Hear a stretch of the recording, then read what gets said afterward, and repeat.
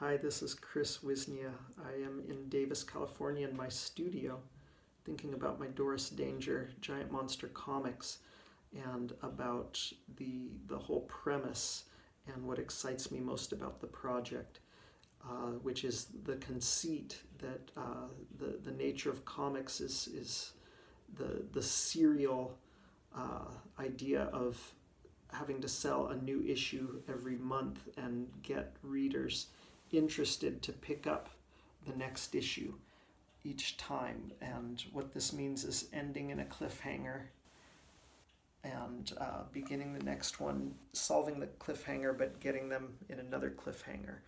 I read an introduction to Alan Moore's Swamp Things, and it talks about this, how comic books by nature have no beginning and no ending. They just go and go and go forever.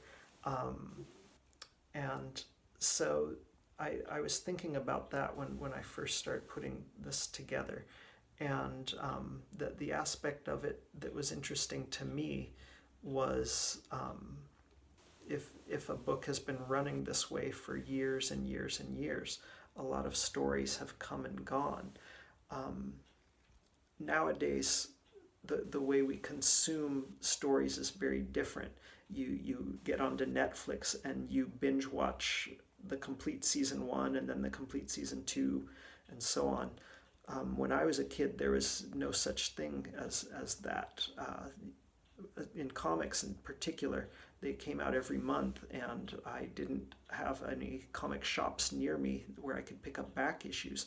So I would just buy that month's issue at the local grocery store or 7-Eleven.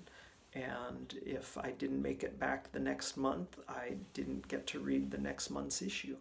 And maybe a friend had an issue from 6 months ago or something like that. And so the stories I read weren't in chronological order, and they had a lot of holes in them.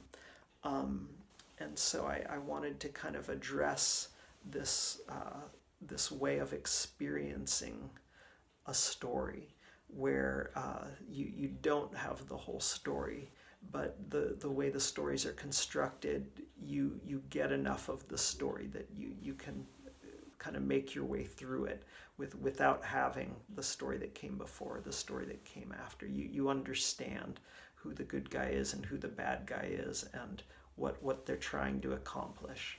And this was a very freeing concept for me, trying to write in this way, because it made me realize if I wasn't interested in what came next, I just didn't have to do it. And I could just stick with what I hoped would be the best aspects, the best and the worst aspects of each episode, week to week, so to speak.